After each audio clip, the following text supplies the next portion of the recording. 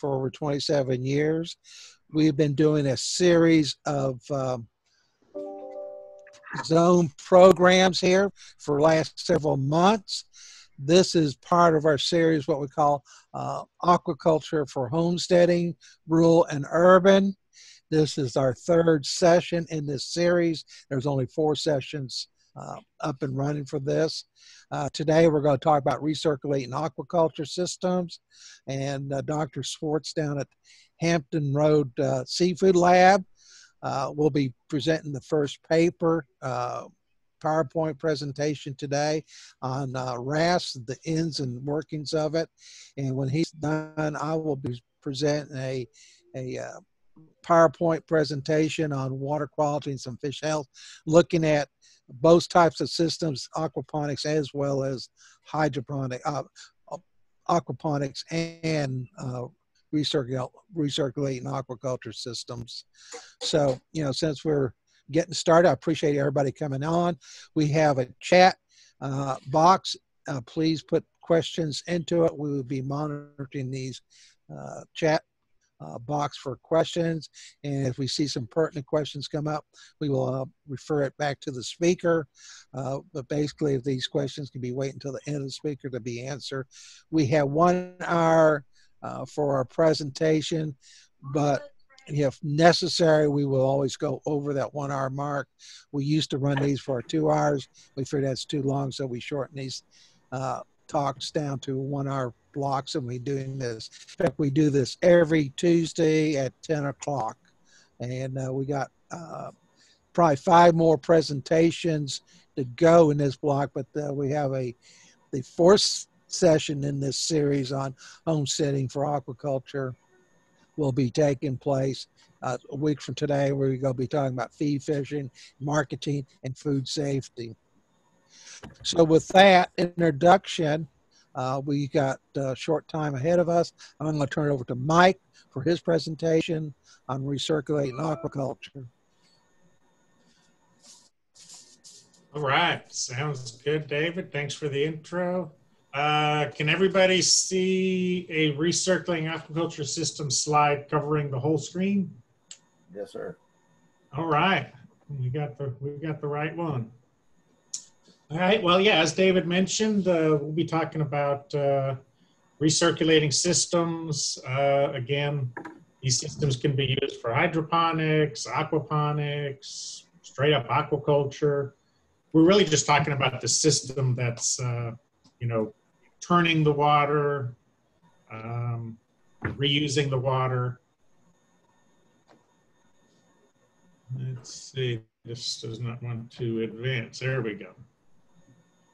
So what are recirculating systems? Again, just to help a little bit with terminology, we consider a recirculating system when we recycle or reuse 90% or more of the water on a daily basis. So, you know, if it's a 1,000-gallon tank, and if you use less than 100 gallons of new water a day, we can consider it recirculating.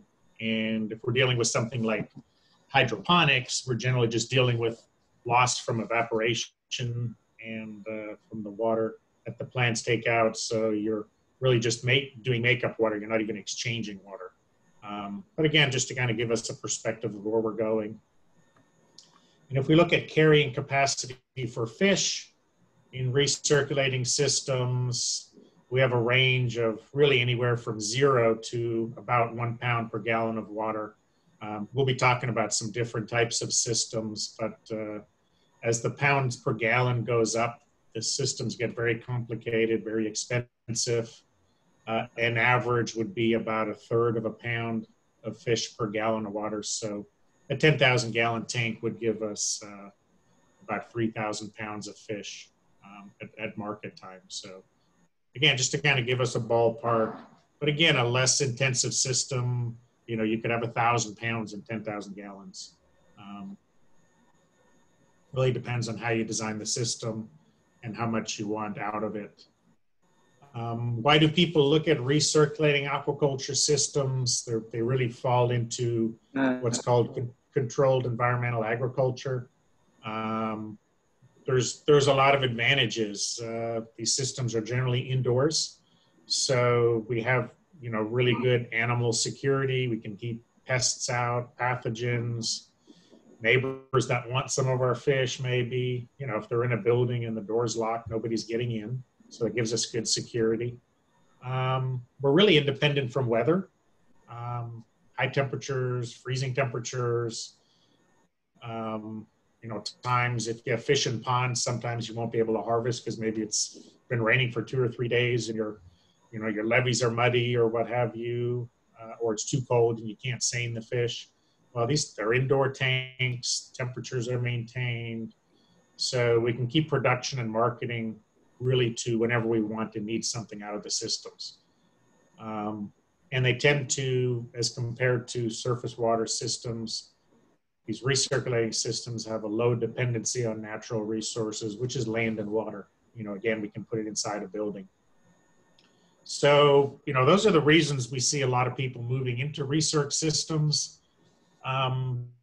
But with advantages, there's disadvantages, and by far these are the most expensive systems to build and operate.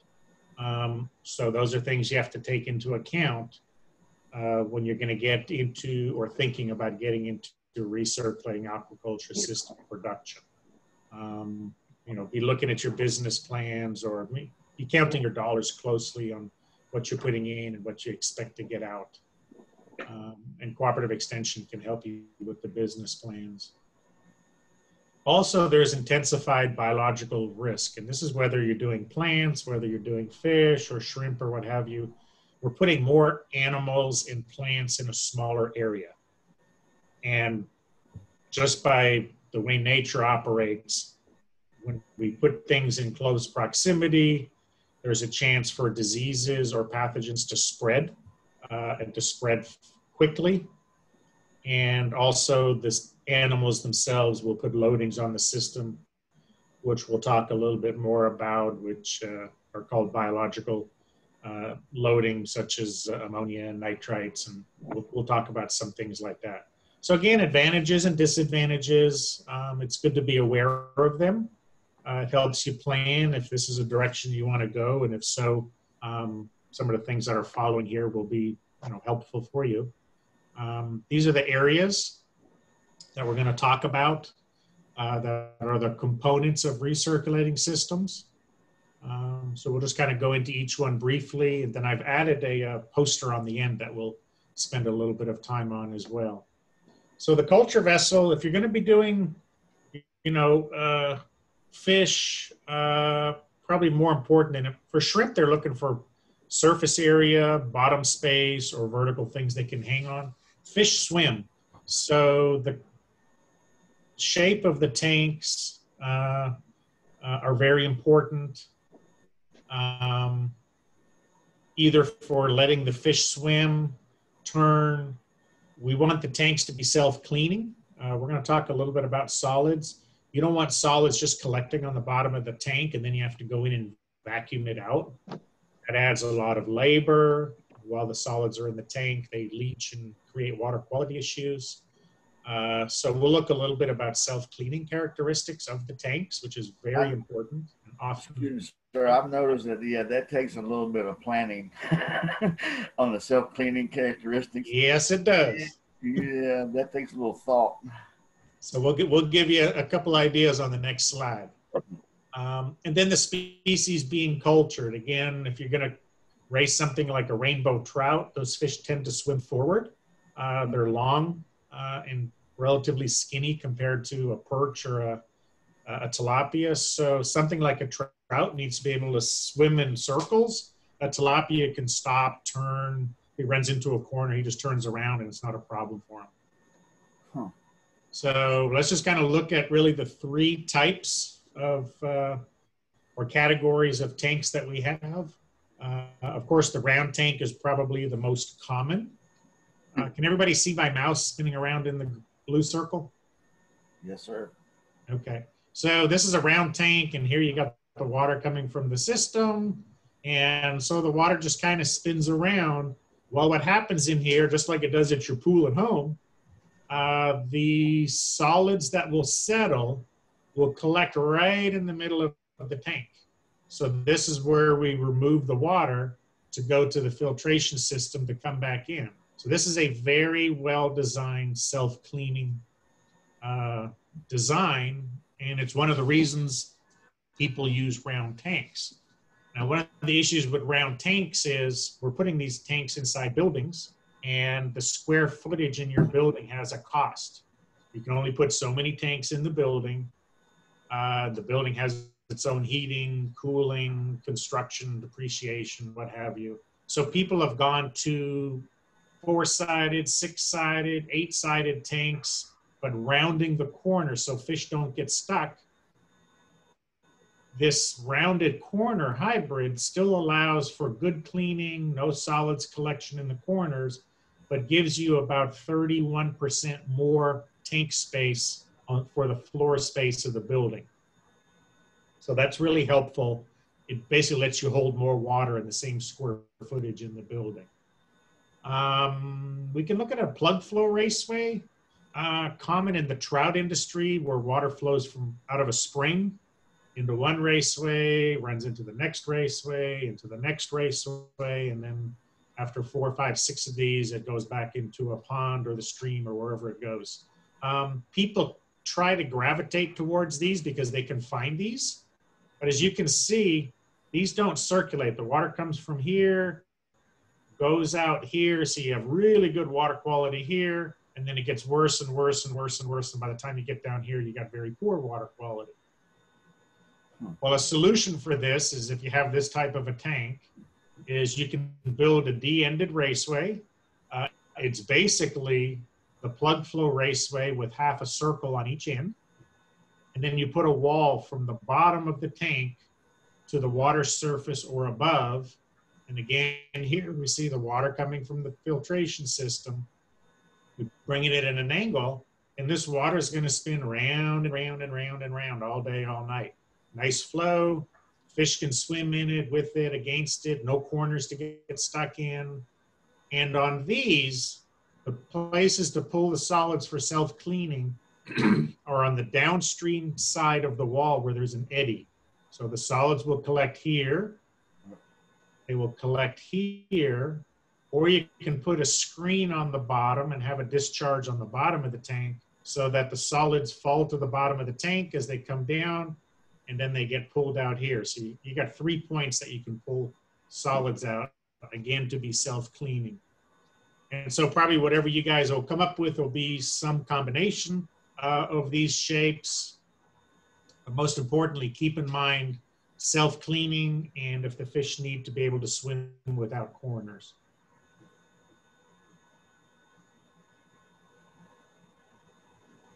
So let's talk a little bit about solids. This is another problem with recirculating systems. Again, if fish are in cages or in ponds, fish waste or uneaten feed just goes to the bottom of the pond or blows to the side of the pond and kind of goes away. But in recirc systems, any solids in the system stay in the system until you take them out.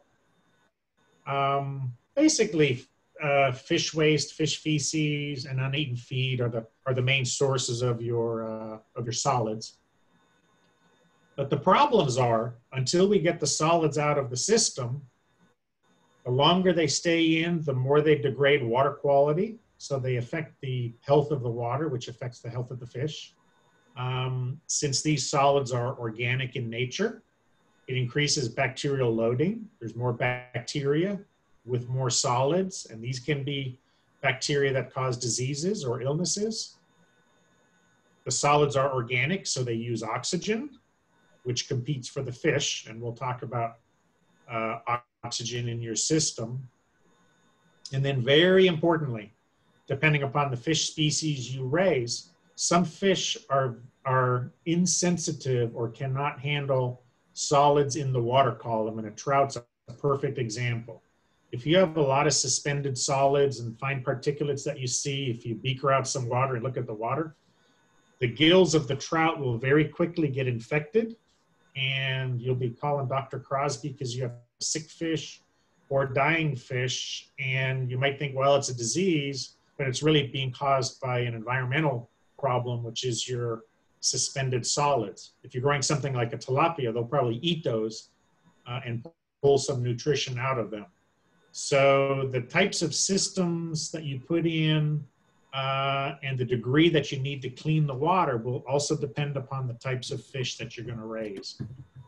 And we'll look at those here with the kind of the simple types of filters that you may be looking at for your systems. This here is a sand filter. That's just a regular pool filter. And they work well for low loaded systems, lower temperature systems. The problem with sand filters is they'll tend to cake. And when you backwash, they don't backwash properly from the organics. But people do use these. You can open them up and clean the sand manually once in a while between backwashes. You can build swirl separators or radial flow separators. You can look these up online a little bit if you want. You can easily build these at home. And they work very well. And they just use passive gravity flow in and out. So there's no actual media. Solids just collect in each of these on the bottom, and then we can drain it out. This would be a drop filter or a bead filter. This is getting more into the commercial types of filters that you can buy.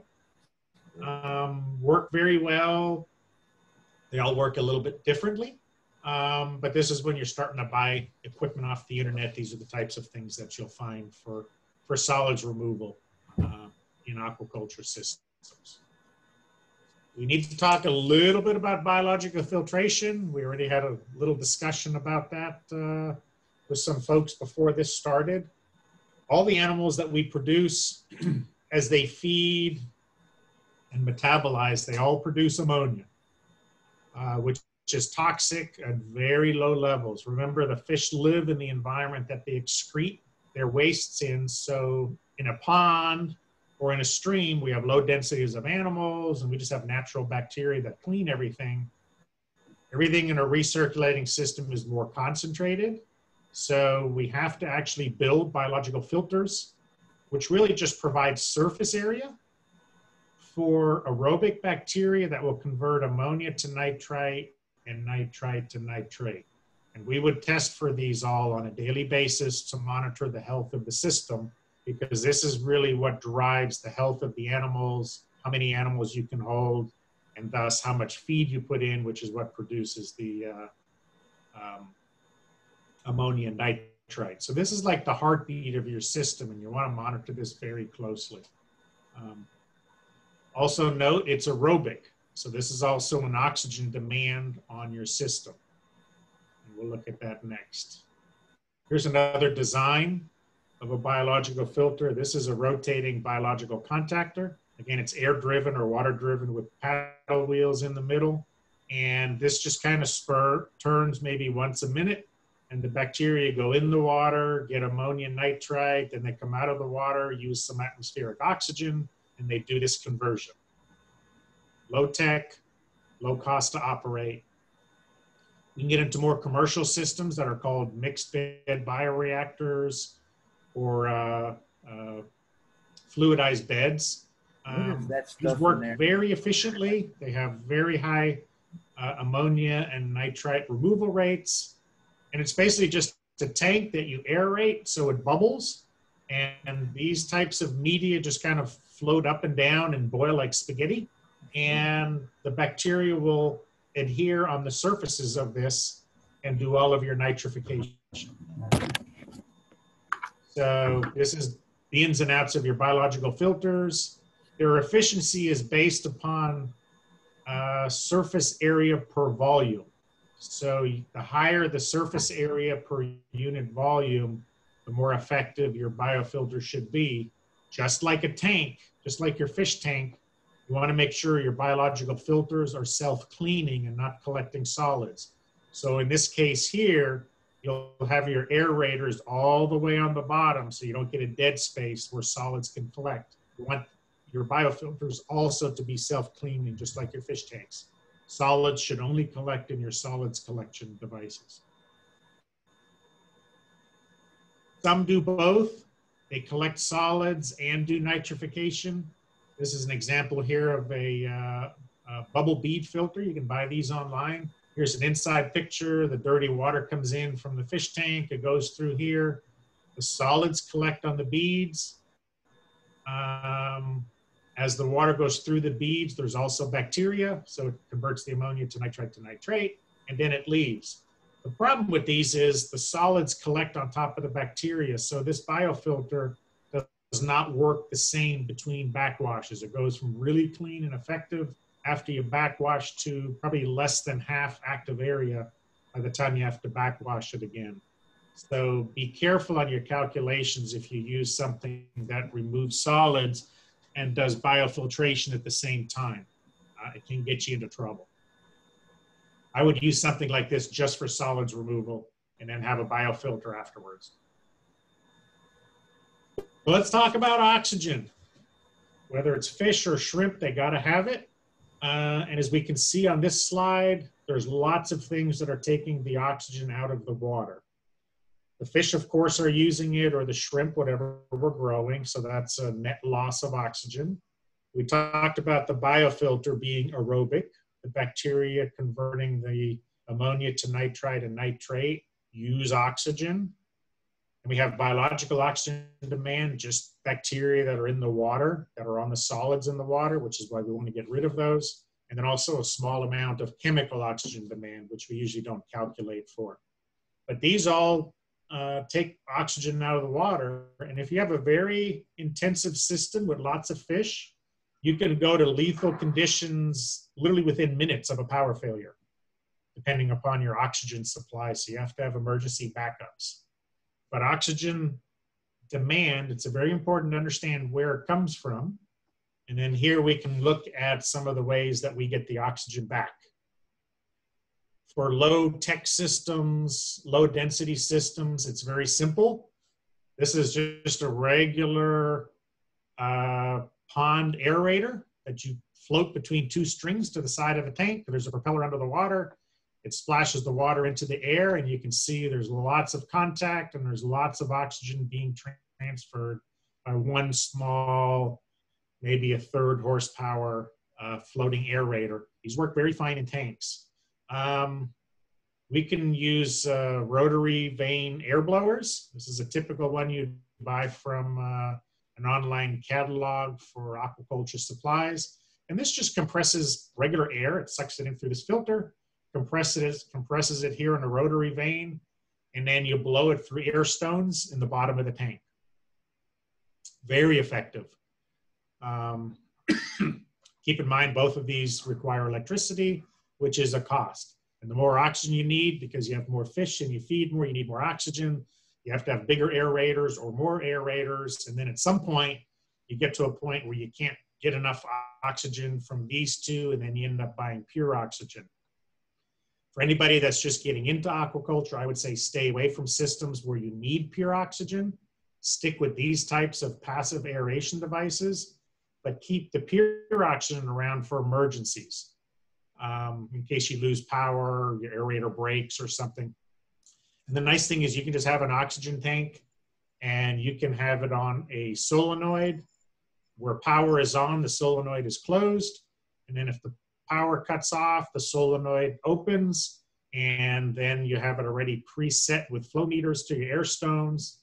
So for the price of a small solenoid, if the power goes out, your fish tank will automatically get predetermined amounts of pure oxygen while you get your alarm, while you drive to the fish barn or wherever you are.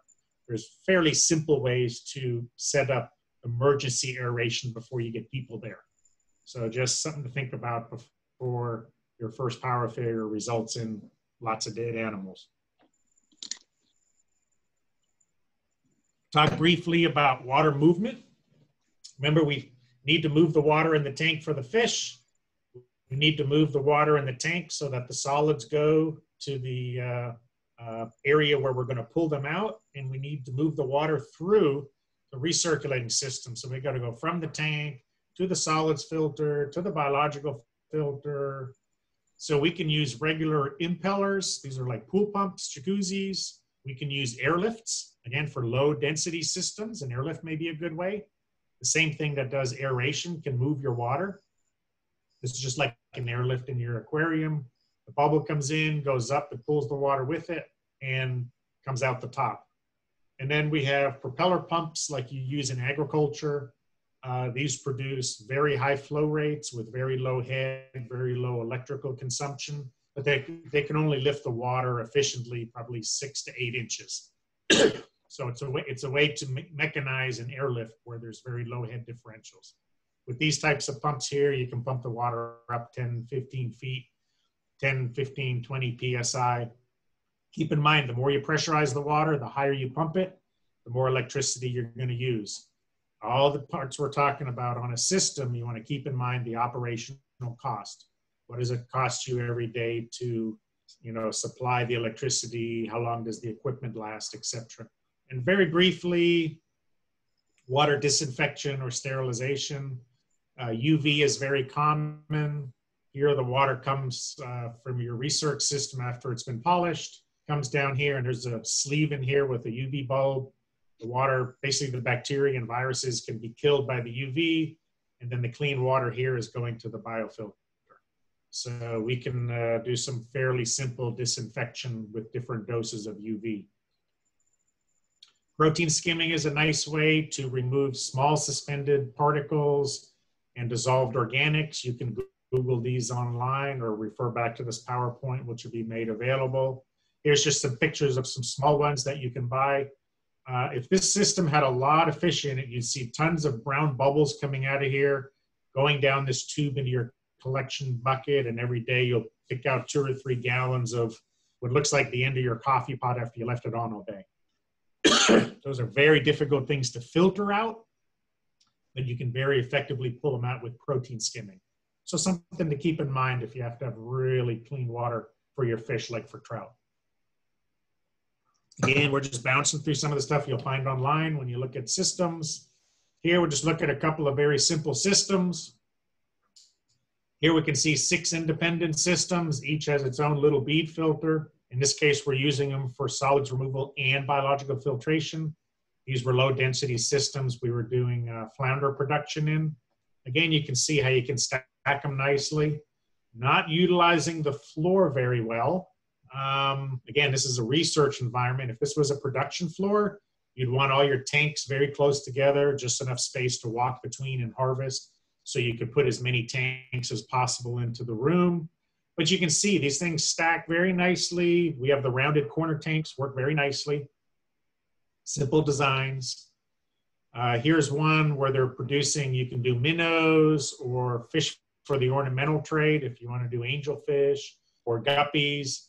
Here the system is all on the bottom. We have solids removal, biological filter, UV sterilization, and then the water comes back up into all these tanks. So these are all independent tanks, individual tanks, but they all flow on this main system. So we can have different life stages. Again, lots of different ways to do it. You can just buy glass aquaria and you can connect them to a system like this. Very, very easy to do. And here's a shot kind of an integrated aquaponics tank. Here's where the tilapia or perch are in this case. Then we go through our solids filter and biological filter, and then it goes up into the plants, which of course now are going to remove the nitrates. And then this is all gravity flow to here, gravity flow here, and then gravity flow back to your tank. One of your rules of thumbs is you only want to pump water once and let design move it through the rest of your systems. And I think here, we're doing lettuce and a few different things. So you can see a very, very simple, very clean system, nothing fancy, works very well. So just in review, for design considerations, are you raising trout or tilapia or catfish, or what do those fish want and need? That's going to impact the shape, design, and water flows in your tanks. What life stages? If you're producing fingerling, they generally need cleaner water than adult fish that you're doing grow out on. And young fish need more exchange rates. Again, they need super, super clean water compared to grow out. So life stage is important. Maybe you're going to produce fingerling to sell to other farmers. Well, a fingerling system is going to be different than a grow out system. So just kind of keep those in mind. Where are you going to do it? Look at your water sources. Do you have good groundwater? Is that groundwater, does it make it through droughts? you know, talk to other farmers or people in the area. What happens over 10 years? When was the last drought? Were the wells still running good, or did the water quality change? You know, how intense do you want to run the systems? These are all important to how much water you may use. Remember, we talked about exchange rates. And then buying the equipment. It's very easy to just buy a turnkey system off the internet. Problems are you're probably going to spend a lot of money. And then is that equipment that you can get locally serviced at your local garage or local handyman mechanic, or maybe that's you? Make sure it's stuff that you can replace effectively. Look at your energy costs. Look at your power demand curves on your pumps and your pressures. You know, they usually gallons and then head pressure. So you want to have high gallon, low head pressure for energy efficiency. So always calculate those. Look at durability, serviceability. Again, you don't want stuff that, you know, the pumps come out of Europe or something, which happens. And then it's really expensive to replace or repair. If we just want to look at trends, probably the most common one is people are looking for higher value animals, particularly smaller producers. And they don't sell into commodity markets, they sell into niche markets. So if you're producing trout or tilapia or perch as food fish on a small scale, to be economically viable, you're going to try to sell direct to the end consumer, whether it's a restaurant, whether it's somebody that's going to come by and buy the fish for their house, for their fish fry or whatever they're doing. You try to knock out the middleman so that you retain more of the value. And people are always looking for the next high value species.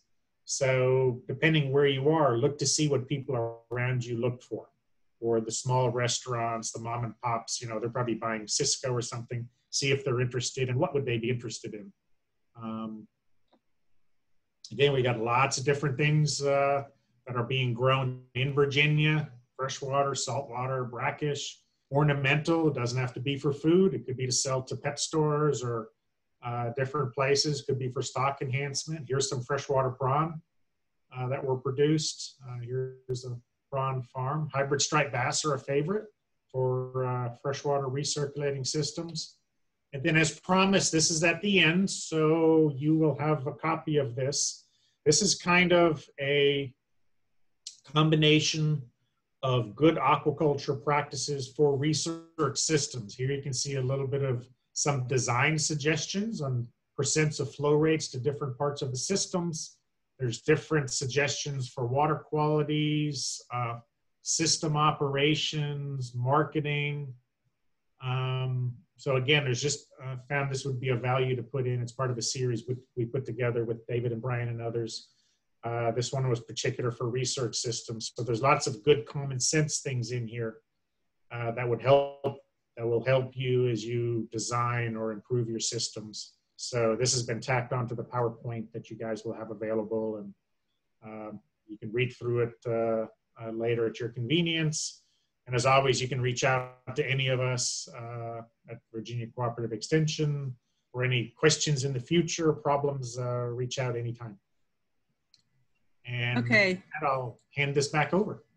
Okay, Mike, and I guess this can be for you and or David, but let's see, wait, hold on, let me get back up here. Can the particulate from protein skimming be used in compost? I asked the person if they were just raising fish or if they also plan to use some of that effluent for fertilizing plants, and they said both. So can you give us some input? Absolutely. That's a very good question, and the answer is absolutely.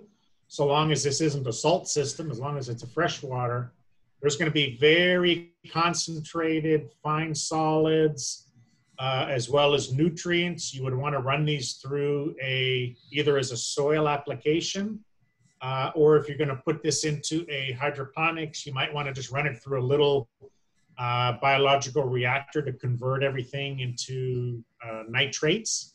Remember, a lot of what's going to be in here is going to be the actual organics that haven't been broken down yet. So the solids you can compost, the dissolved solids you can you know, put into a small reactor and produce lots of nitrate. But yes, there's a lot of value in that. If you're looking at a sustainable system, where you're trying to keep everything, this is concentrating a lot of the stuff that you would want to use if you're going to grow plants. Very good question. Yeah, I was going to say, Mike, you know, yes is definitely to all this stuff. The best thing that is on this system is when you do a decoupled system from a RAS to a hydroponics, taking the solids and everything else. We've been doing that with small aquaponic systems on a decoupled basis, and it works very well. You know, because it allows you to add fertilizer if you need to make sure that your plants are growing properly. So yes, you can do this. Great stuff for your garden. And then there's another one. Are chemicals that are used to remove chlorine or chloramine from urban water systems that are used in the RAS units approved for use in food production systems? I'm going to say 99.9 yes. Yeah. I've not seen a circumstance where they're not. Yeah. And we've been using that stuff for years. Yeah. So it's approved, because they probably use those in some waste treatment plants, some of those chemicals sometimes. But go back to the composting question. If they have extra solids, that would probably be ideal to compost. And then the effluent or compost tea or whatever you want to call it, the tea that has the liquid fertilizer in it that you run through the plants, then, you know, that of course can be taken up by the plants. I just wanted to clarify that a little bit more. Yeah. And I just backed up to the solids equipment. When you backwash these systems, you're going to get a very concentrated solids coming out. So that would be very good to go to compost, because that's going to be very heavily solids laden. So that's something you would put into compost. In fact, Mike, I think you could probably go directly into your garden bed with some of this stuff, because it is lots of organic materials to begin with, and just work it into your soil. Well, but some of the raw stuff you want to be very careful as far as like from a food safety standpoint. Yeah, because it's possible to have fecal coliforms, E. coli. It's possible to have these from different things that may be in your barn. Maybe a rat ran through at night over the rafters and pooped in the water. So composting will take care of all that.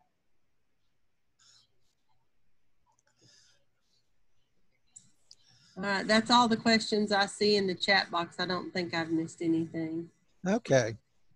Wait, Mark, I'll go be up next, and you got the PowerPoint for me, please.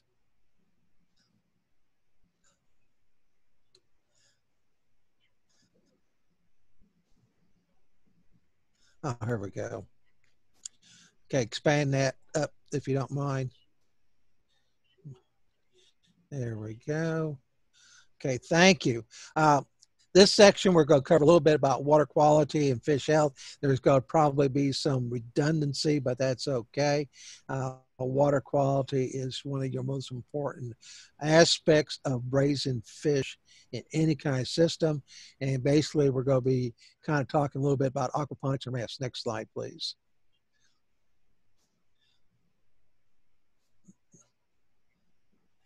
Next slide, please. Okay. Basically, aquaponic systems tend to be smaller scale. Water quality issues can occur in these systems.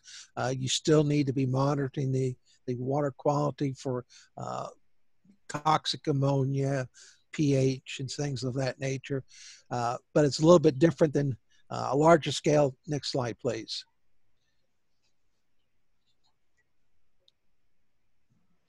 You know, a big, huge RAS operation, their problem is going to be more different and different situation, different critical things are going to affect them more so because the intensity of raising fish, trying to get more fish per gallon of water versus aquaponic system, which tends to be far less fish per gallon. Next slide.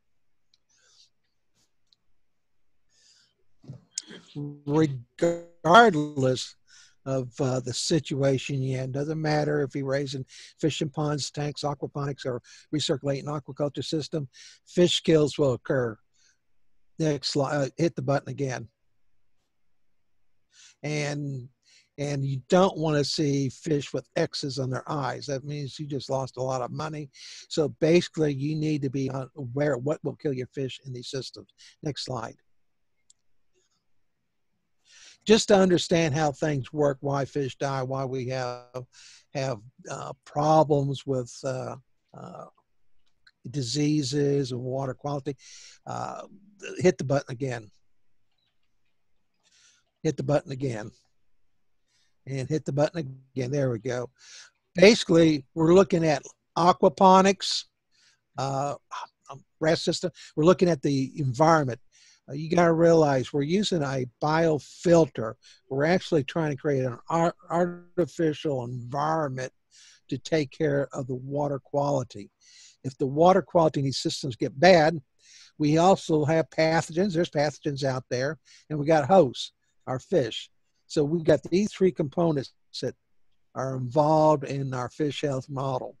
If the environment goes bad, next slide, please. Go ahead and hit the button a couple of times, please. We get a disease situation. The environment merges the pathogens and hosts together to create a disease situation out there, or the water quality gets so bad that we end up with a disease situation. So water quality environment drives many of our fish health issues. Next slide.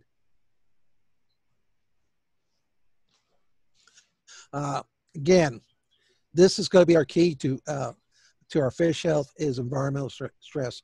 And again, we don't want to see a tank full of dead fish because we ignored our water quality monitoring protocols for doing this. Next slide. Okay. The other aspect that's going to keep our fish healthy and alive and everything else, we need to look at what is our practices that we're doing. What is our husbandry? We need to look at having good fish husbandry. You know, we got to look at stocking rates. You know, if we got a small aquaponic system, we don't want to try to force a pound per gallon in a system like that. So we need to look at those kind of things. Now, how many pounds per gallon we're trying to push into these systems is critical. You know, what is our feeding? How we're feeding these fish? Again, feeding is pretty important because feed is what's going to deteriorate the water quality of these systems. And if the water quality deteriorates, we're going to have issues. And again, we got to be looking at our biofilters. So water quality management, feeding rates, stocking rates is some of the critical things we want to look at as for having good fish husbandry. Next slide. Okay. Depending on the level of production that you're trying to do, you're going to probably want to have some kind of water quality test kit, whether or not it's a type that you get down at your aquarium store, or whether or not you go ahead and spring to get yourself a professional water testing kit. If you're doing recirculating aquaculture systems, you definitely go have a decent kit to measure the water quality. And things that we want to look at for testing, you know, hardness, alkalinity, pH, total molecular nitrogen, TAN, even chlorides might be something and temperature and nitrite. So these are some of the basic water quality test kits parameters that we need. You might want to get one that does nitrates too, so because you want to know how much nitrates you get into your system. That's going to be good for your plants. Again, these systems can you can buy little strips or small test kits that run for $20, $30, all the way up to kits that cost $350. Next slide. Again, the artificial ecology is what's going to keep your water quality good. Again, Mike talked about the biofilter. Again, you notice you got these beads, the surface areas, is critical. More surface areas you have, more bacteria is going to grow. Another thing is you got to make sure that these beads are always moving and not getting clogged. If these start getting clogged, you're not going to have a good biofilter. Next slide. Again, just simplistic picture view of what a biofilter does. The fish and feed is going to be ammonia. It's going to be getting ammonia oxidizing bacteria, nitrite oxidizing bacteria, and we're going to get nitrates to be used for the plant. So we got the bugs on the biofilter, the bacteria on the biofilter, that's going to produce the nitrates for the plants. Next slide. A little bit more detail here. You know, fish waste, food excess, any kind of organic matter gets in your system is going to be degrading. It's going to create ammonia problems. We're talking about total ammonia nitrogen, unionized and ionized ammonia. Unionized ammonia is what's toxic to fish, and unionized ammonia is not. So we got to watch out how much unionized ammonia we have in the system. The higher the pH, higher temperature, more toxic ammonia we have. Again, we got these aerobic bacteria, nitrosomonas, that produces the nitrates. And nitrite, NO2s, can be toxic to fish. That can cause some problems too.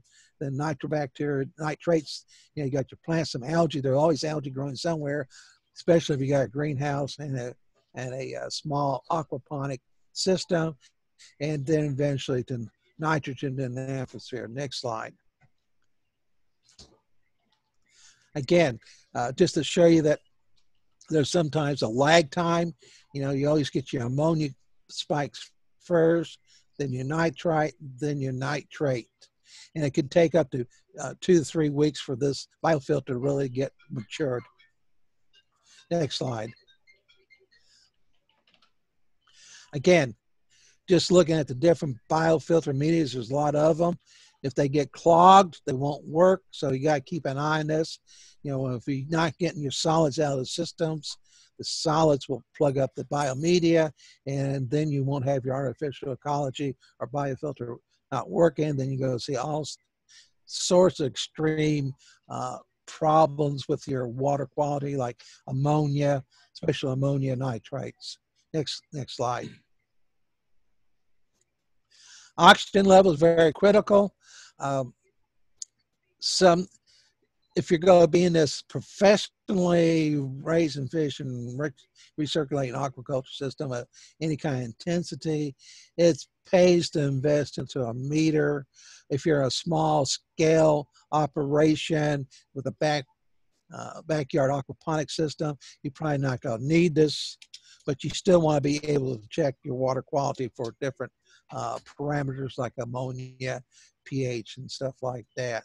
Again, if the oxygen levels fall below 5 in a system, you can have some problems. Once you start hitting around 3, you're looking at very lethal oxygen levels. You know, some species are more tolerant. Tilapia is known to somehow survive lethal levels of low oxygen, but not all of them. Any fish will succumb to low oxygen levels. Next slide. Again, aeration, make sure that you're getting aeration not only to your fish, but also into your biofilter. Next slide. Again, hardness is pretty important. If you want these systems to function properly, make sure you have adequate levels of calcium in the system. Some species need hardness in the system and they won't grow, or you will have problems. Hybrid striped bass is one of these systems. I like to see hardness at least around 100 parts or better in a system. Calcium chloride works. Anything, calcium carbonate works too. Anything that you can get calcium into the system, because your biofilter and plants are going to need it, as well as your fish are going to need calcium in the system. So this is something you would check on a regular basis. Next slide. Alkalinity, this is your carbonates and bicarbonates in the system. You can see there's a strip system. You don't have to spend $350 for a test kit. You can buy these strip systems for about $15, and you get anywhere about 50 to 100 strips in a system, and that can check your water quality pretty easily. We want to be putting sodium bicarbonate. This is something I would check on a daily basis, because if your carbonates, bicarbonates get very low, your system's not going to work very well. Look at how much feed you're going. You want to add some sodium bicarbonate on a regular basis, and I like to maintain at least about 100 parts per million. This is also going to help buffer the water for the pH change in the system, so we don't get real high spikes or real low. Typically in recirculating aquaculture, aquaponic systems, we always see a drop in pH to low levels, and we see them get down very, very low. We're not going to see our biological filter operate. Next slide, please. pH. This is critical. Once you start getting down below 7 in a system, your filtering system, the bacteria not going to operate. Plants like lower pH. pH 6.5 is probably great for tomatoes, but not for the biofilter. So we want to look at the pH every day. And there's simple systems out there that don't cost a whole lot of money, but this is something I would look at every day to see what it's doing. If the pH starts dropping, it means your biofilter needs some more alkalinity in the system to get it going, or you're going to end up with a biofilter that's collapsing on you. So check this on it every day. I don't expect to see lethal pH in these systems, but we do like to see it somewhere in the 7.5 range in these systems. Next slide. Okay. We talked about water quality earlier, about how the biofilter, how we go from ammonia to nitrites. Nitrites can be a problem in the system for different species of fish. Catfish and rainbow trout are very sensitive to nitrites in the system. Tilapia, not so much. Bluegills, not so much. So the species of fish you're dealing with will be affected differently for nitrites. Basically what nitrites do, the NO2 gets into the bloodstream, attaches to the hemoglobin, and this prevents oxygen molecules attaching, which causes a toxicity effect. It turns the fish blood brown. There's an example of what normal blood looks. The top picture of a catfish shows brown, and that's due to nitrite toxicity. Any kind of chlorides in the system will help prevent this toxicity problem happening, and it probably will not be enough chlorides to affect your plants. Common salt is what we use. Next slide, please. Okay, again, total ammonium nitrogen. This is going to be the killer in your system. You're putting a lot of organic stuff into the system, feed, waste, and your biofilter is trying to move this through the system into nitrates and nitrogen.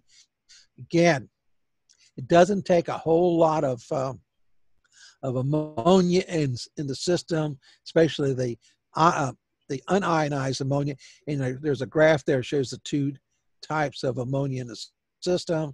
As we climb in pH and temperature, we get more toxic ammonia, which is the hello, the unionized ammonia.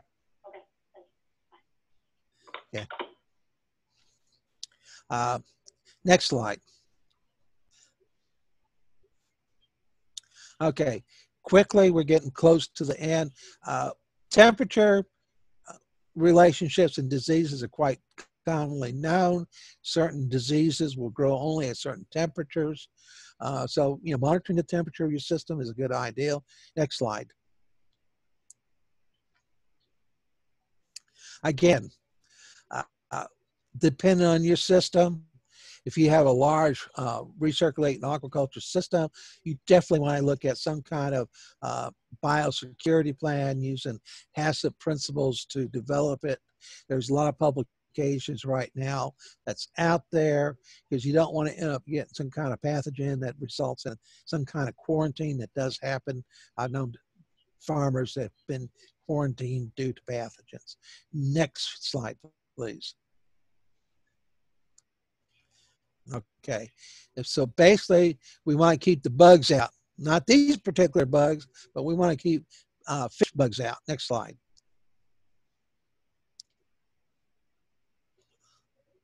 Again, a fish has a wormy life. These are just all the little critters that you can find just in one species of fish. I mean, there's a lot of different parasites, a lot of different worms that gets in the fish. And it's just a matter of knowing where to look for them to find them. So we want to try to keep some of these problems out of our system. Next slide. Okay, biosecurity, depending on your situation. We have a situation where all trucks going into the facility go through some kind of disinfectant, foot baths, keeping your materials clean, not using the same net for everything on the farm, things of that nature. So make sure that on your biosecurity, you start with people. People is what you got to watch out for. That's the controlling factor of biosecurity, is limiting people into the system. Next slide.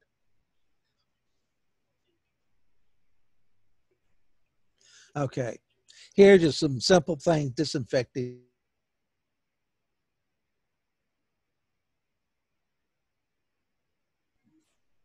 Dr. Crosby, we just lost you.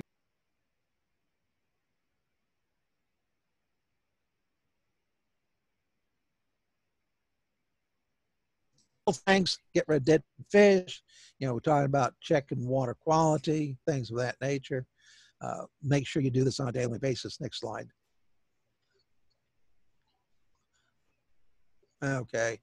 The other thing we want to be aware of when it comes to any kind of disease situation is look for behavioral changes. Behavioral changes is usually one of the first indication that we're having a problem.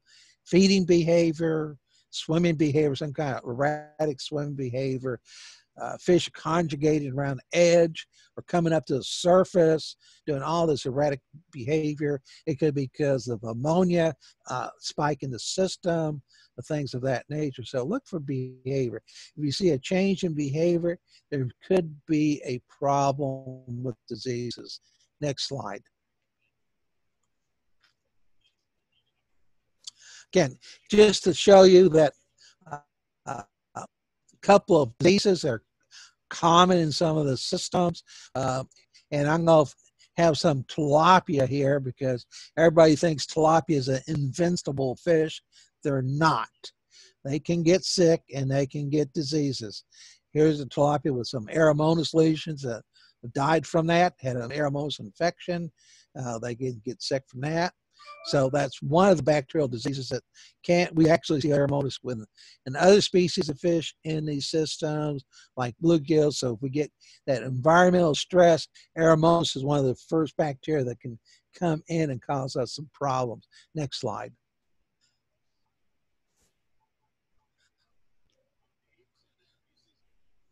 Next slide. Let's see. There we go.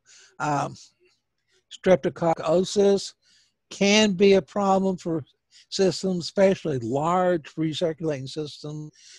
We haven't seen this in small systems. We've been monitoring, doing some surveys of small aquaponic systems.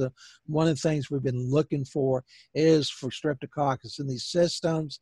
One thing that we want to watch out for is one of the problems that strep can do to a system is cause a very bad mortality problem, which could end up being a complete shutdown and disinfecting the whole system. One of the things that we want to look out for is parasites in the fish. Gyrodactylus is a protozoa, is a parasite, a mutagenic parasite that can get on the gills and skin, and there's a lot of papers and indication that these things have a nice anchor hook system that hurts the epidermis, makes breaks in the gills that allows for streptococcus to get in. Next slide.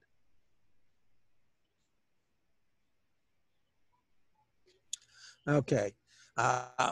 Another common parasite that we see on these fish in these systems is Trichotillina, which is this protozoan parasite.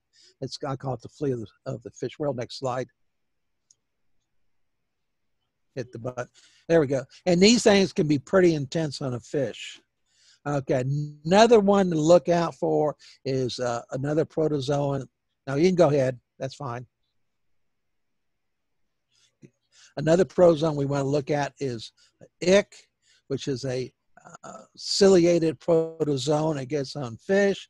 This is something that you would not suspect getting it into a system because you got a control system, you fish control. However, other species of fish like bluegills that are typically can carry something like this that you stock into a system.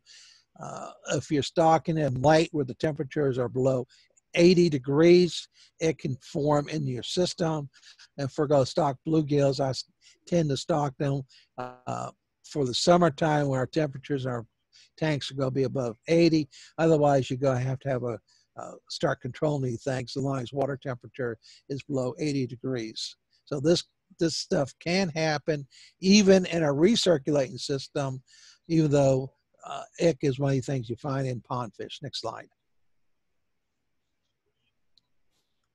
Ick, there's just a picture of ick. Next slide.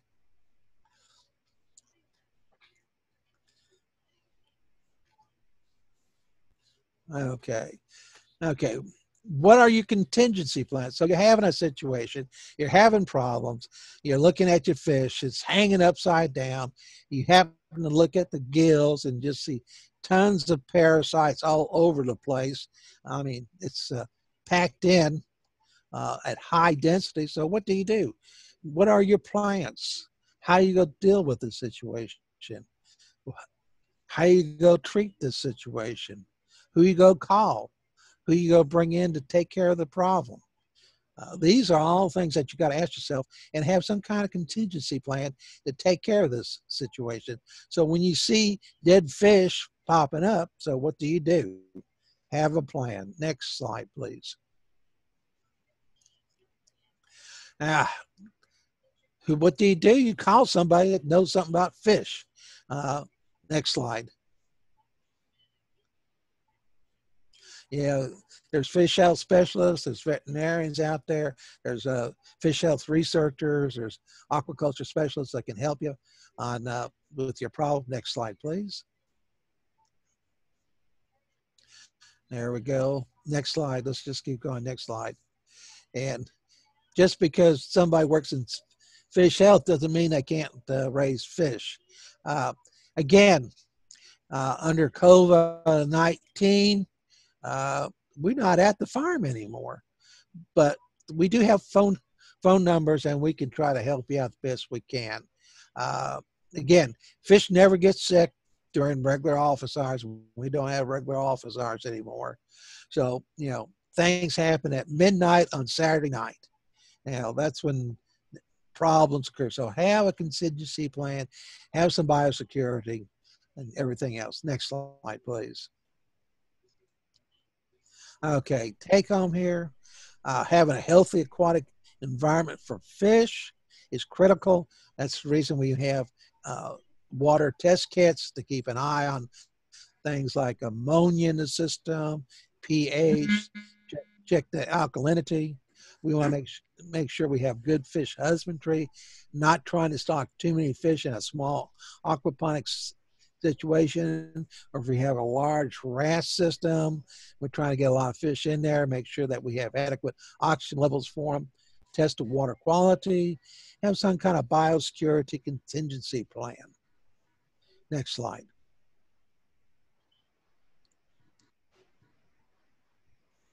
And that's and we're a little bit over the hour.